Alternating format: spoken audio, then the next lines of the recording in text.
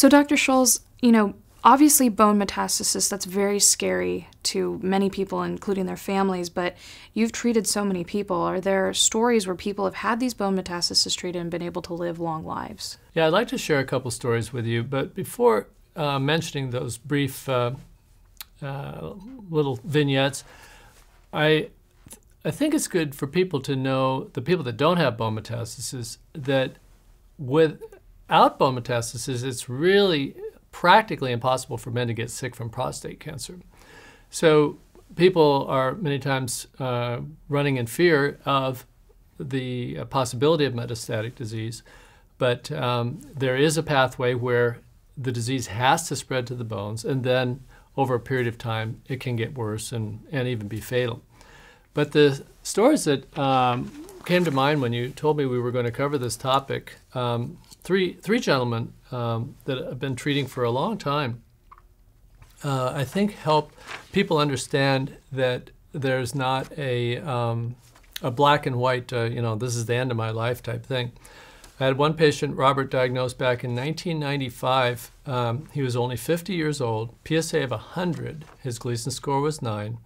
And he had a positive bone scan in the ribs and two spots in the pelvis, 3 spots, and also one in the right leg. So bone scans can sometimes show spots that aren't cancer. So when people do really well, you wonder, well, maybe the bone scan wasn't real. But he had a bone biopsy, and it proved that those spots were cancer. And so he was treated with Lupron and Casodex starting in 1995. And he also gave himself some experimental medicine called PC-Spez. He later went on abiraterone in 2012 when that got approved. But he lived to be 74, unfortunately passing away in 2019 from colon cancer, and his PSA was undetectable. So that was accomplished really with just standard Lupron. He never had any irradiation to his bones. Another case we had, his name was Frank. He was diagnosed back in 1996, 24 years ago. He was 56 years old. Gleason 8, PSA of 230. His bone scan showed 3 mets. He also had a biopsy to confirm that they were actually spots of prostate cancer, and went on Lupron and Casodex. And his PSA went to undetectable levels. He had another bone scan in 2013 and one in 2019. They were both clear. And as of March of this year, 2020, Frank's 80 years old and his PSA is 0.01. A third patient, Will, was diagnosed in 2010, about 10 years ago at age 61. His PSA was less than 10. He had Gleason 8, and he had CT and bone scans showing uptake in his pelvis. Bone biopsy, again, confirmed that it really was prostate cancer in the bone. He was treated with a little more modern approach where we gave him Lupron and Casodex, but we also gave him a short course of chemotherapy, and he had radiation to the spots on his bones and to his prostate. When Zytiga came out in 2012, that was added to his protocol, and his PSA is less than 0.02 today in June of 2020. So the two things here. One is that men who are treated treated aggressively and get into remissions can remain in remissions indefinitely. So the old aphorism that sooner or later everyone becomes hormone resistant is simply not true.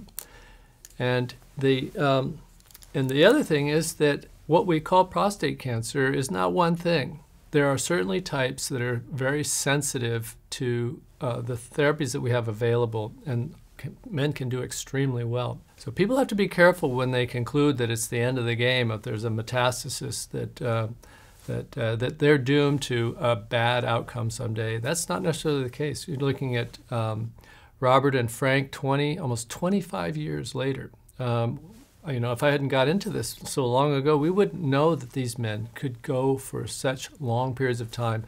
And they aren't even fighting a downhill battle. Their PSAs were undetectable after 20 years. Wow, thank you for sharing those stories. It warms my heart to be able to hear those stories, because it gives me hope and also helps encourage other patients who are dealing with similar situations. And I know it means a lot coming from a prostate oncologist who's been doing it so long. Yeah, it's and now of course we've got all these new medicines that can help some of the men that may have not responded so well. We can do much better now than we used to be able to. Thank you so much for watching. If you would like more information about bone mets or any of the topics that we discussed today, you can go ahead and visit our website, pcri.org.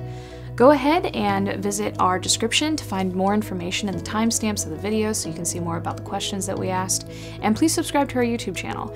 This helps us share prostate cancer videos with other patients all around the world. We hope you have a great week.